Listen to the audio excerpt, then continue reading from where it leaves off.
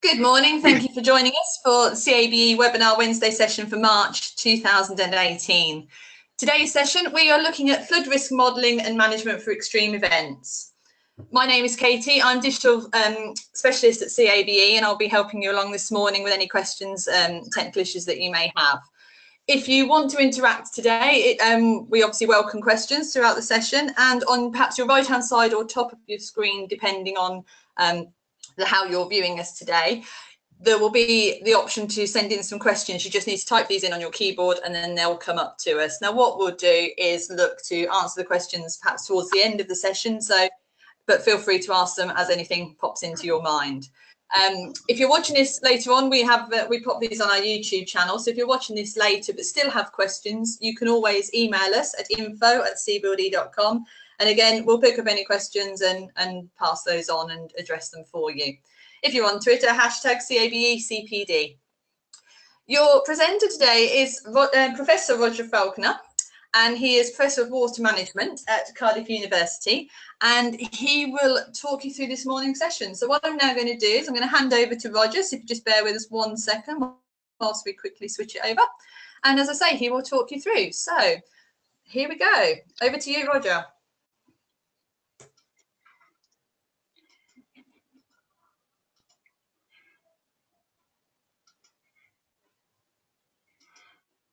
Good morning. Good morning. My name is Roger Falconer. I'm from Cardiff University. I've spent about 40 years working on a wide range of flood risk modelling and management projects, and I'm going to give you an overview this morning of my experience over the last 40 plus years. So we'll start off with a general introduction. I'm just going to make some fairly obvious points here, but I think nevertheless they may be relevant later. So we first of all have to start off with the clear understanding that flooding is essentially a natural process. We need to adapt to climate change. There's much we can do about it. We can reduce the impact of climate change.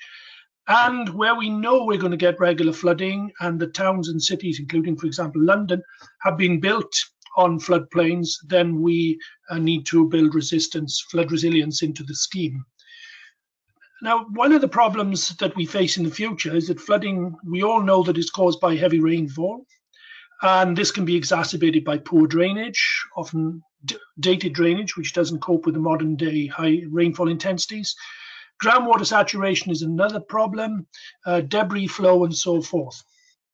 The key issue is that I have recently served on a government committee, and the Met Office there are predicting that rainfall intensity is going to increase by typically 30% over the next 30 or 40 years, and that's all documented in a recent report. So if we think we have high rainfall intensity now, that is likely to get worse in the future. One of the other challenges we face is that flooding leads to water pollution. So in many countries in the world, for example, Pakistan, more people may die of contamination from post-flood events than flooding itself.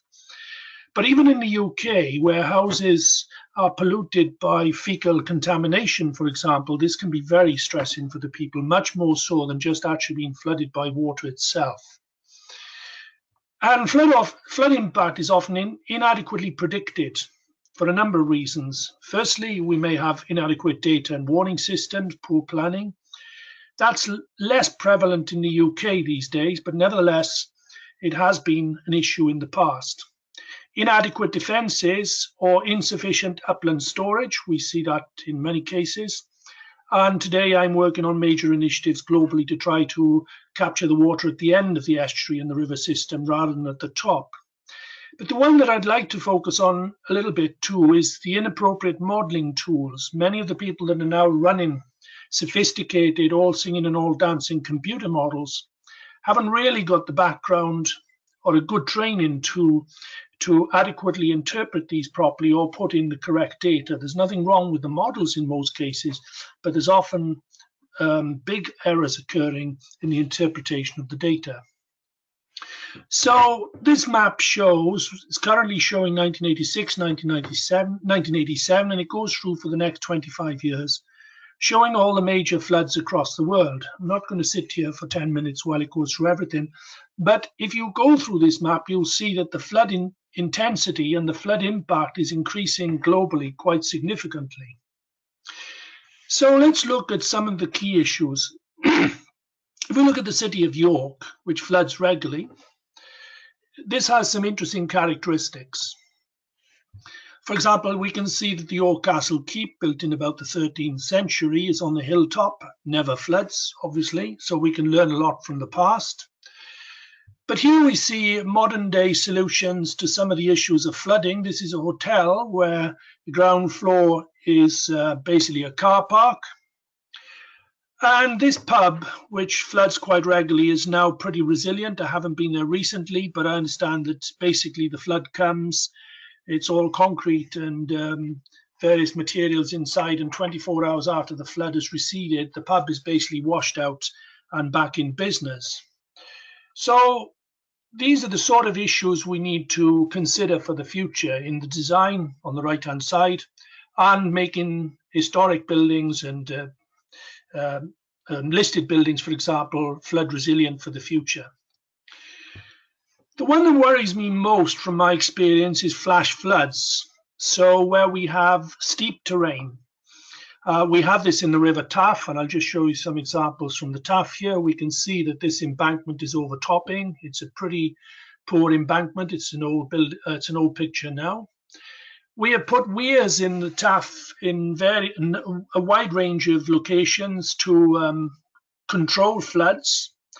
There has been a lot of enthusiasm recently to remove these weirs, but the trouble is once you remove the weir, after it's been there for 50 to 100 years or so, that causes the river to be unstable and it meanders all over the place. So what we're looking at more now is to modify these weirs so that we can capture some hydropower from the weirs. We've got many old bridges. If this was a single span bridge, it would be ideal, but it's not a single span bridge, and replacing it's the main railway line bridge from Cardiff to the west. And you can see this is ideal for capturing debris and exacerbating the flood impact in Cardiff as a city. I'll come back to that later. And then we have a lot of embankments, all those cars to the left, and there are hundreds, literally thousands of houses to the west or left of this picture. The River Taff is on the right. And if this embankment breaks, and we did have a lot of trouble in a big storm in 1979, then thousands of properties are damaged. So this embankment, small embankment on the side of the Taff, is crucial for protecting the property. The problem is when the embankment fails, we have what's called the dam break problem, which I'm going to come on to in a minute. So the characteristics of flash floods are that we have fairly steep catchments upstream. The rainfall falls, it rapidly flows into the streams and then into the rivers. People can often get stranded in the river. This picture was taken in India, and these 3, 4 or 5 people lost their lives, for example. So the river can rise very rapidly here, and anybody living in an area like Cardiff, for example, will know the effects of flooding because the Taff rises very rapidly and falls very rapidly after a flood. Vehicles can become unstable. We see this picture on the bottom right here, and start to move, and that also exacerbates flooding, and something not really well understood, and we have done a lot of work on that here in my team at Cardiff, and I'll come back to that later. And then water contamination. I've been to many houses where there has been significant flood damage, and the worst thing for parents very often, excuse me, with young children, is to know that their house has been flooded with contaminated water. So I'd like to talk briefly about 2 types of floods. We have the short, steep rivers and the catchments. We have what we call supercritical flow. We have a very turbulent flow, and these are extremely difficult to model. So even a student on a 4-year civil engineering degree at a typical British university, for example, would not really have covered enough fluid mechanics to understand the complexity of this problem. If you were to put this and to contextualize this into medical matters, this would not be a routine appendix operation. This would be major neurological brain surgery. So we are talking about modeling extremely complex processes in things such as the Cumbria floods, for example, many of the rivers we have in Wales and so on. On the other hand, excuse me, you have the Somerset levels. Big problem in 2014. Here we have mild slope rivers. We have the equivalent of planes flying at what we call subsonic flow. And this is a much more straightforward problem to deal with. So if I gave this problem to our undergraduate students and said let's say we wanted to model the river floods, they would be able to do this quite easily at the end of their course. So this is a problem which is far less complicated. On a medical context, it would be much more like a routine appendix operation, for example. And the difference between modeling and studying this type of flood vis-a-vis this type of flood are in a completely different league, with this type of flood, the steep rivers, requiring a much more sophisticated level of knowledge of flood hydrology and hydraulics. So there'll be a lot of needs for drivers for research for steep rivers. We've had considerable concern about non-specialist hydraulic modelers, and I've seen for myself many cases where excuse me, predictions have been made about where the floodplain ends, only to find that when the flood comes, it's much further, the extent is much wider than predicted. And sometimes this has been explained by erroneous reasons have been given for this increased flood extent.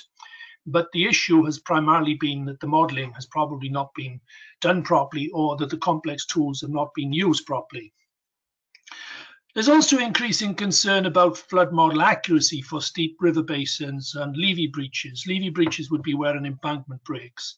And that's typically true in Wales, for example, where much of our terrain in Wales is quite steep.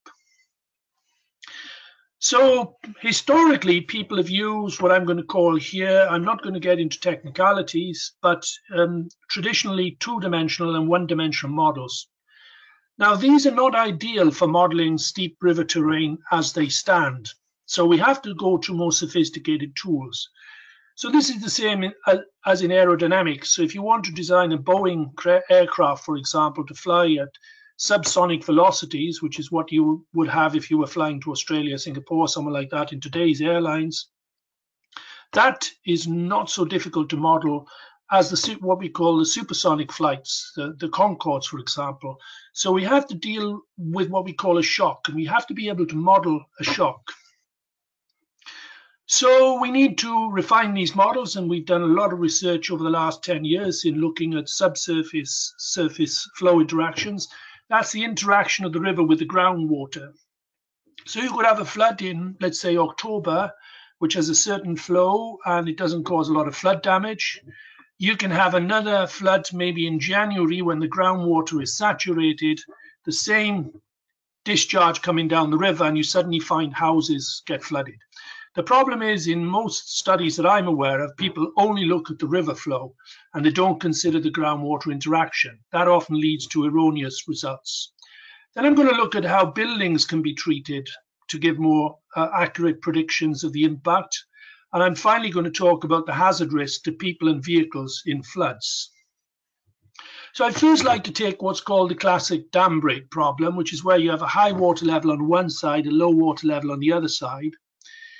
This is extremely difficult to model, and if we use traditional methods, we get the prediction on the left-hand side. We get violent oscillations, and we grossly could overpredict or underpredict the flood extent as the water floods down the river. The one on the right includes shock capturing. Here we're capturing this shock wave as it moves downstream, and we are getting a very accurate prediction of the flood here.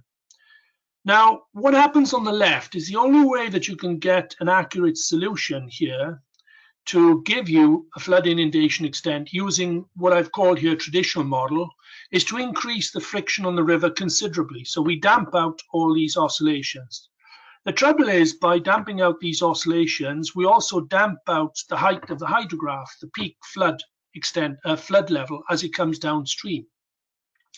And so we therefore can grossly underpredict the flood impact. So I'll just show you an animation here of using a shock capturing model, and we are predicting here, this is a dam failure, and the wave is moving downstream. And we find that when we include shock capturing capabilities in the model, we get very accurate predictions of laboratory data in that example I just showed you. So this sounds quite technical, and what are the issues? Well, let me take Boscastle flood in 2004, which I'm sure you will all be aware of. This was a very short, steep river. It was very unexpected. Boscastle is a very picturesque town in the southwest of the UK. It's a very short river basin with a steep valley terrain. The River Valence flows into the harbour. It's very similar to many river basins across much of the UK, particularly Wales and the northwest of England, for example, and a lot of Scotland, and also many worldwide. So it is a classic example of what we call the dam break flow problem.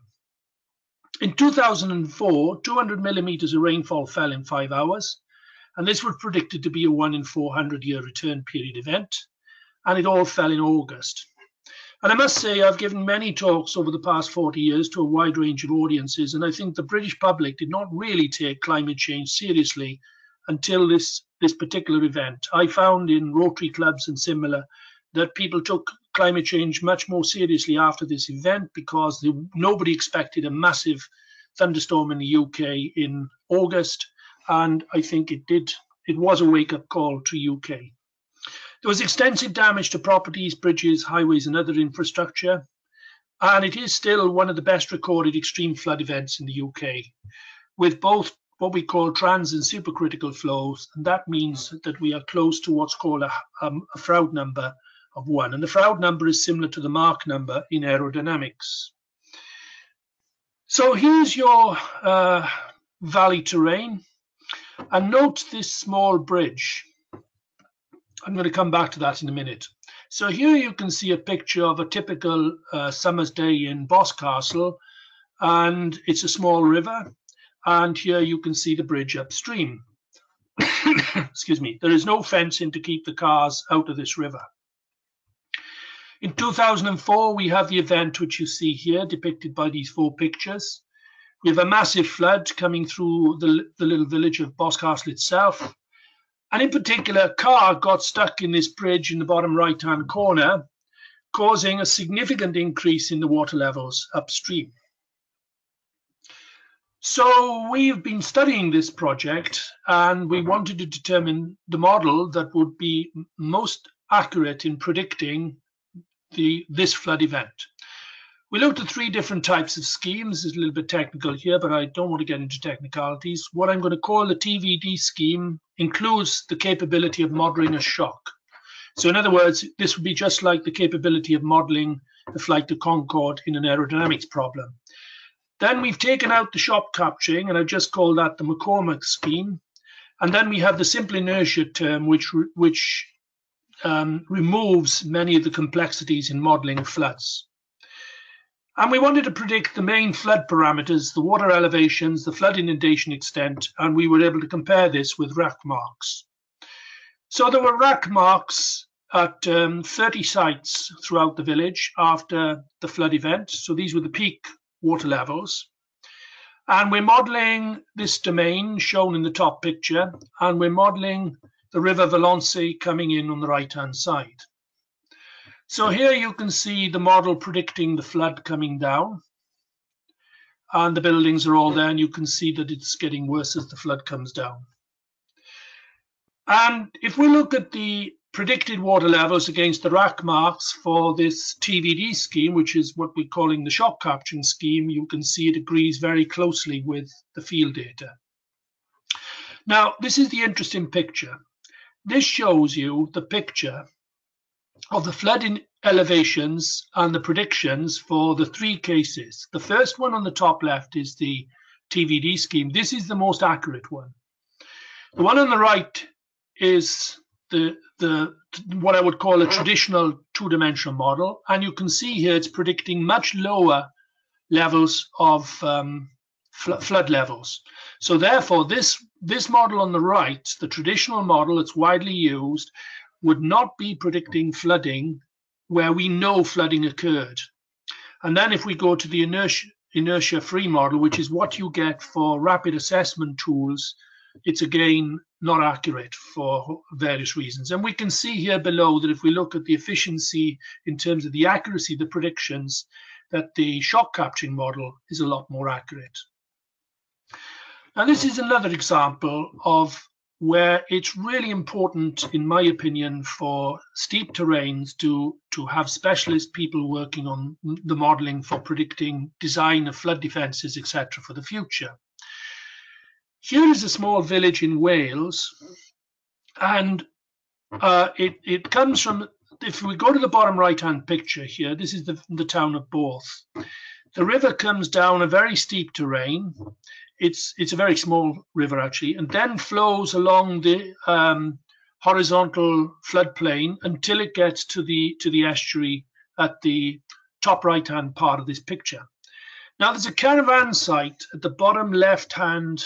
No, it's the bottom left-hand part by the beach. You can see the beach here.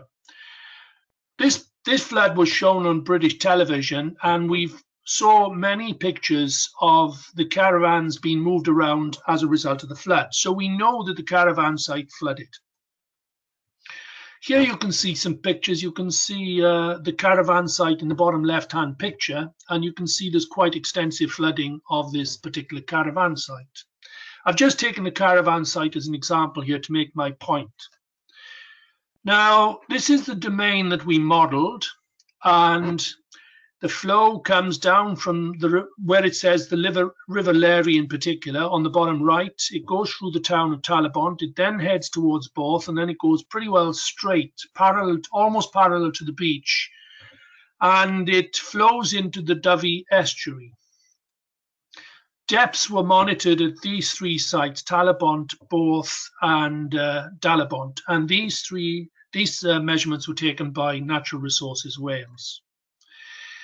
Now, if we look at the picture on the left, this is the TVD model. We can see here there's a lot more extensive flooding where the caravan site was. And this model predicts quite accurately that the caravan site would have flooded. And had we used this type of model, we would have been able to show that quite convincingly.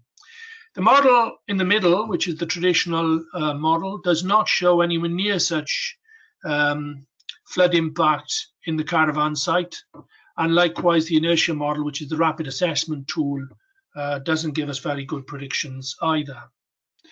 And here again we have some comparisons of the predicted water levels, and we see that this TVD scheme gives far better results.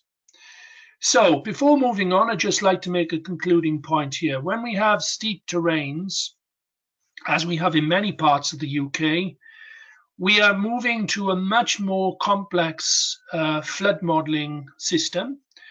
And in my opinion, we need to be looking for a much higher level of expertise in predicting the future scenario of flood impact in these sorts of basins, because we could get it hopelessly wrong.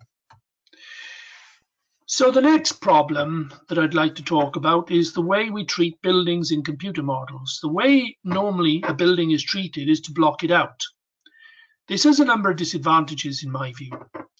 So buildings in urban environments, they're difficult to treat in computer models. In fact, in many ways, they're a bit of a pain. We could do with just no buildings in our environment for a whole host of reasons.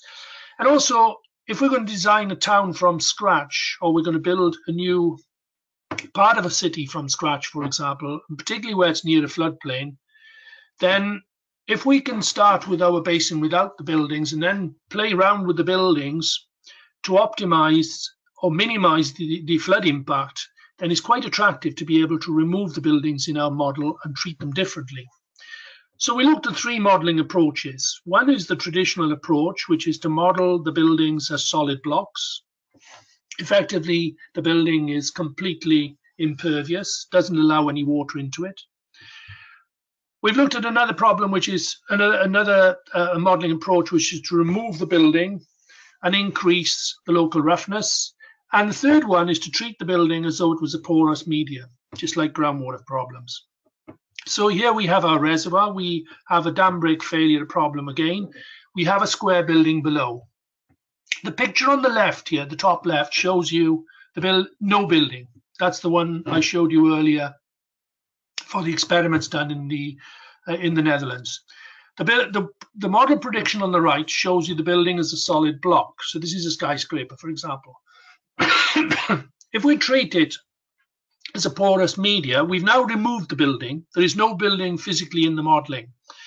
But what we've done, we've replaced it with an extremely impervious rock. Extremely porous rock. This is equivalent to what you might have, like, for example, in a store like Tesco. If you have Tesco or any of the major supermarkets, they're quite commonly located near the floodplain. And if they do flood, water will get through the gaps around the building and so forth. So this is more typical of what we get in reality. So we went on to look at the city of Glasgow and tried to model the city of Glasgow. The buildings are shown on the right. We've removed the buildings in the modeling here and replaced them with treating the buildings that you see on the right as though it was a porous media. And here we can see we can get exactly the same effect.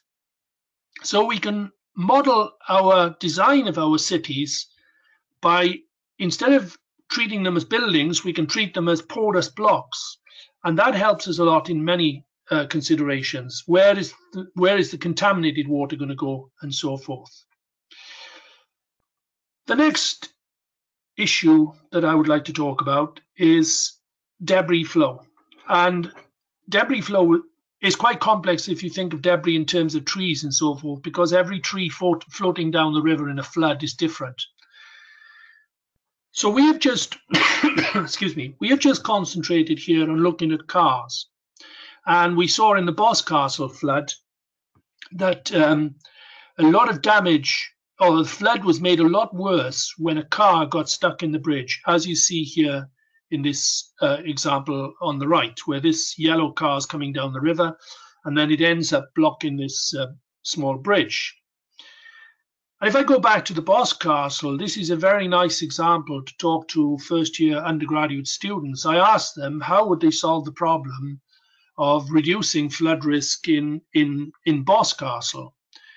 And they come up with loads of complex, very expensive problems. Rather reminds me of the story of the Emperor's Got No Clothes On. But if you go back to the Boscastle scenario, the obvious thing to do really is to fence off the river. And it could be done quite nicely with posts every 10 meters, for example, and a strong steel bar between there, and footpaths into the river, so that if you do ever get a flood event again, similar to the one in 2004, the cars just wouldn't be able to get into the river. However, it's not been done yet. And of course, we often have some light-hearted experiences where even the emergency services, in this example,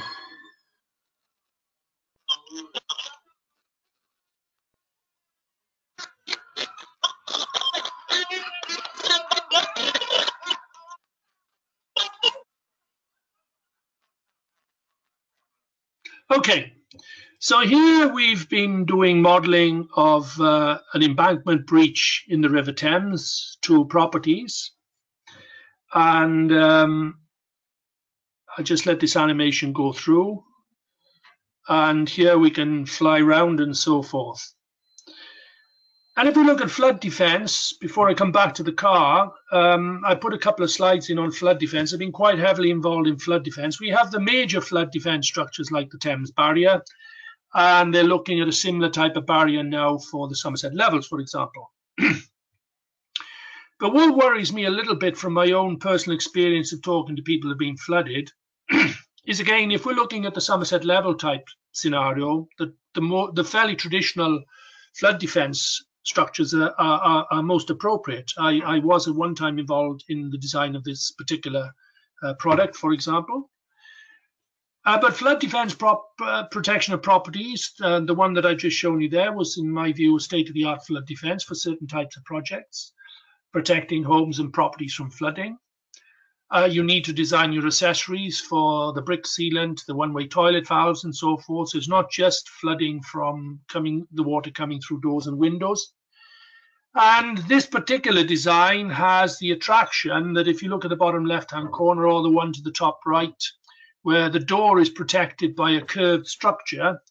That is similar to the arch dam principle, where the mountain takes the force. I'll show you a picture in a minute. These are simple glass reinforced plastic guards. So the principle of the arch dam is you curve your dam and you direct your water pressure forces towards the mountain, and the mountain takes the load. The same in these flood guards. The design is such that the water pressure is on the outside of the house, and as the water level rises, the seal is strengthened. The problem is with a lot of these designs, I've seen many places where people have spent a lot of money on them and only then to find that they're still flooded. And again, when you look at flood defences, it's not quite the same as putting in double glazed windows. A double glazed window, the more you pay, the better quality the windows, but nevertheless, the problem, there's not much technicality in coming into the problem other than maybe structural issues. But if you look at flooding, you really have to understand the flooding problems before you come up with a solution. And my concern in many cases is that people are being sold flood defense devices for totally inappropriate scenarios where, again, there's limited knowledge of the flooding. If you go to if you go to the Somerset Levels, for example, the flood water remained high for quite some time. And then, of course, what happens, as you will know, is that the water seeps underneath the flood defense devices, and often 15, 20 hours later, people start to find that the water's coming through the floor. So again, designing a flood defense for making a property resilient in Somerset Levels, for example, will be very different from the requirements for a flood property in somewhere like Cumbria, where you've got steep slopes and very different type of flood, where the river rises rapidly and falls rapidly. So I want to come back to this incipient velocity. That's the velocity when the vehicle starts to move. And I got interested in this project when I was working in Boscastle, and it's highlighted a number of challenges which I think we face for the future, and how we can help out emergency services and so forth, provide better support to the public when floods come. So we undertook a study to determine what's called the incipient velocity for fully submerged vehicles to start with. And then we moved on to look at partially submerged vehicles, and modern vehicles are pretty watertight on the whole. So we went back to basically undergraduate fluid mechanics. We did scaled experiments with model cars, expensive cars. They were about £200 each, bought from an expensive shop, and they were put in our flumes to study in detail. We looked at the water levels and we measured the velocities at which the car started to move. This is called the incipient velocity. We have it in sediment transport as well. You increase your velocity in the river until the sediment particles start to move. And at the velocity when the sediment particles start to move, we call this the incipient velocity. So we wanted to work out what velocity in a flood would cause, or depth of water, the combination of the two, would cause a vehicle to move. So I don't want to go into the theory here in any detail, but if you go back to first year fluid mechanics, then the forces on the car and what causes it to move are basically proportional to the depth and the square of the velocity. And I'm going to come back to this point about the square of the velocity later. So here you can see the car. This is a van. We looked at three typical types of vehicles: a van, a Pajero car, and a small saloon car. We put them in our flume, which you see on the left-hand side. And here you can see a picture of the car in the flood river. In the river, the water level is increasing, and at this stage, the vehicle is still stationary. So we've got our graphs here of the water depth on the bottom and the velocity on the left. And you can see a line is drawn here. If your depth is, let's say, if we take the top picture on the left, 0.2 meters, and your velocity, which is on the left-hand side of that graph, is 0.4, then we're below the line and the car doesn't move. If, in contrast, the depth is 0.2 meters and the velocity is 1.4 meters, the car moves. So we then decided that actually it would be very helpful for people not just to know whether cars in a car park are going to start to move if there's a flood, but what happens to people, and in particular children, and which streets in a community where would children be particularly vulnerable to flooding, so that if we knew there was a flood coming, then perhaps the emergency services and the Environment Agency, for example, could make sure that the children are removed from the streets where they may be playing football and may be most vulnerable in the event of a sudden flood event, such as an embankment failure, which happens almost instantly. So we wanted to adopt a similar approach to the cars, but looking at people. So recently, recent studies for submerged human bodies are based on the formula derived from fundamental fluid mechanics. We again did experiments on scaled models. We're not allowed in the UK to model actual humans in flumes, for example, but we worked with models. So we accept that a human would resist a flood more than perhaps a model, but nevertheless, the model gives us some indication of the incipient velocity. And we wanted to calculate the incipient velocity for prototype bodies, both for children and adults. So here we see a sketch where the red line is a typical what we call an incipient velocity curve for a child, and the black line is for an adult. So if we look at the one for a child, for example, and I think these were 11-year-old children, these particular plots, a typical 11-year-old child. If the velocity, if the depth is 0.6 meters and the velocity is 0.5 meters, then the child is about to be lifted off its feet and taken away with the flood. For an adult, that value is more like 2 meters per second. So here's a model. Here's the model shown. A lot of these experiments were done by a colleague who worked with us at Cardiff and then went back to Wuhan University in China. And we just have a big grant from the Royal Academy of Engineering to continue this work for the future. And we would be keen to work more closely with local authorities on these sorts of problems. So if anybody is working with a local authority and is keen to collaborate with us on this, we would be delighted to engage. So please contact me afterwards if that's the case. So here we're looking at the forces on the body in the flood, and this body is just standing, not offering any resistance to motion. I don't dwell on the equations, but here we see the curves for flat ground, a child, for example, on the right, and this is the blue is flat ground, the red is with a slope, and the lighter color, the black thin line, is for a steeper slope again. What this drew to my attention was the fact that in the UK we are using a hazard formula, which is the one that's shown here, and this is used by DEFRA. And in my view, this formula has some shortcomings because it works out the hazard risk of someone being affected by a flood, and it links the depth multiplied by just the velocity, h times u. And we know that if you're a pedestrian, for example, and you get hit by a car, the car has a momentum which is proportional to the square of the velocity. So if a car hits you at 10 miles per hour, or another car hits you at 20 miles per hour, the 20 mile per hour car is going to have 4 times as much force on you as the car traveling at 2 miles an hour. And a flood, 10 miles an hour.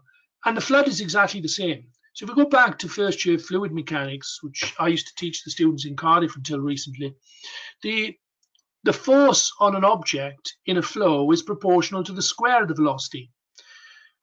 Now, if you're dealing with Somerset levels and your velocity of your water is maybe half a meter per second, then h times u or h times u squared doesn't make much difference. But if you're looking at flooding in an urban environment where you've got extensive steep terrain, Bradford, for example, Glasgow, many cities across the UK, many small towns, I showed you pictures earlier of Bourth and so forth, then if you want to predict the hazard risk and find out which streets are going to be most vulnerable to children being knocked off their feet and possibly even drowned because they couldn't cope with the flood, then we need to link this to the square of the velocity, not the velocity. So we've done quite a lot of work on this, and we then went back to model an urban environment in Glasgow, the one I showed you earlier, and we took measurements to start with at all these sites. We've also done the same at Boscastle and a number of other sites. And we have a hydrograph coming through this urban environment, and the peak flow is 10 cubic meters per second. You can see the picture on the top right-hand corner. And this hydrograph goes in through the point X0, and then there are all these streets. So the next plot, which I'm showing you now, shows the predicted peak water levels as this hydrograph or flood goes through these streets. The bottom picture shows you the maximum velocity. Well, this is the sort of thing you get from the consulting companies at the moment, where they will predict the flood and inundation extent, and you can predict the water levels and the velocities. But this doesn't really tell you much if you're thinking of the emergency services, and if you think of this urban environment, which is the area you want to focus on. So, first of all, the top pictures here, A and B, show you the areas where A shows you where a Pajero might be moved. So if you have cars in the street, the Pajero is most likely to be moved, hardly likely to be moved anywhere actually. In contrast, a Mini Cooper is going to be moved in quite a few places, and particularly those places in red. So the hazard risk to the Mini Cooper being moved and then blocking the street, possibly even blocking the emergency services being able to get down the street, is going to be those areas in red. So if you know you've got a flood coming and you need to move cars urgently, then the best place to focus, for example, is those shown in red on the top right-hand picture. And then we come to the bottom picture. We've got children playing in a street. We just got a burst, failed embankment. Those areas shown in red are where children are particularly vulnerable to extreme flood events. And they would not be able to stand up and manage themselves so well in those areas shown in red. So we feel this offers a valuable contribution to better flood risk management in urban environments, and particularly where you have steep terrains, for example. So in conclusion, accurate modelling of flooding in steep river basins excuse me, requires shock capturing models or more sophisticated tools than are often currently used. Sometimes, in my experience, these models will grossly underpredict the extreme flood event, which is not expected that often. The treatment of buildings can be improved and can be used more as an effective tool in designing an urban environment for minimal flood impact and minimum contamination afterwards, by not modelling the building as a solid block, which is what is done now, but treating the building as a low porosity environment. And that also allows you to link things to the groundwater then. So you can look at the interaction between the surface water and the groundwater. The analysis undertaken to predict the effectiveness of defence structures to protect properties, we have done quite a bit of work on this, and we have concluded that unlike double glazing, for example, where you can pretty well insert a well-designed product in any building anywhere across the UK, you have to look at the characteristics of the flood when you design your flood defence for a property. So sometimes people have gone for the cheapest option only to find that the first flood has come along and it's not been very effective. So you can't just assume that what works in Somerset Levels to protect the property from flooding is going to work in Cumbria and vice versa. So you need a much more holistic approach, which unfortunately is going to cost a lot more money. And you need people to look at the hydraulics properly and work out what is going to be the best type of solution for that particular problem. We developed new formulae in our research group at Cardiff University to predict the critical velocity and depth for people and vehicle safety in floodwaters, and we believe this is a valuable addition to the existing flood inundation extent modelling that's often undertaken by consulting companies. And we've also developed new formula for flood hazard risk, and we believe that our formula for flood hazard risk is much more reflective of the true risk in urban environments, because it's linked to the square of the velocity rather than just the velocity. And this is really important in determining the variation in risk. If you have a flood where the velocity is 3 or 4 meters per second, for example, then 3 squared is 9, and 3 squared is much more significant than just 3. So that's basically my brief overview of the work we've been doing in my research team at Cardiff University for the last 20 years at Cardiff, and before that I was at Bradford. So I know flooding is a big problem across the UK, and things are generally, in some respects, getting worse and more challenging for the future with the effects of climate change. So back to you, Katie. Brilliant, thank you. Thank you very much, Roger. That was a really interesting presentation this morning. If anybody's got any questions, now's your time to type those in, send them over to us for Roger to answer. And whilst you're doing that, I'll just bring your attention to our next webinar. That's to take place on Wednesday, the 25th of April. And with that one, we're looking at cavity barriers and external wall systems. And the presenter will be Dr. Gary White of BB7, so he'll be delivering the next presentation that we have. So again, if you want to join us, you'll receive an email after this session, and you can just register that way. So again, just give you a couple more minutes on any questions that are coming in. As at this stage, there's nothing there at the moment, but I'll give you benefit of the doubt, and you can have another minute. So feel free to say any questions through. We've also got webinars coming up looking at BIM, we've got energy, and also looking at basement waterproofing as well. And again, you'll get the links to those. There's no questions here. So on that note, what I will do is I will end the session. Again, thank you, Roger, for your time this morning. Really interesting and useful presentation. If anybody does think of any questions or anything that you do want to send over, you can just drop me an email and I'll forward those on to Roger. And, oh, there's a question. Here we go. Roger, question just coming in about the modelling package that's used. What is the package that you use to do your modelling? Is that something you can answer? We use our own modelling tools, but those are research tools. We have worked closely with originally Halcro, then it became CH2M, and now it's called Jacobs. And those modelling modifications are included in versions of their Flood Modeler Pro. Excellent, brilliant, thank you. So again, as I say, that's all that's just come in for now. So as I say, I'll close the session, but like I say, pop any questions through to me. But thank you all for joining us. Thank you all for your time at 8 o'clock on a Wednesday morning, and we will see you next time. Thank you. Goodbye.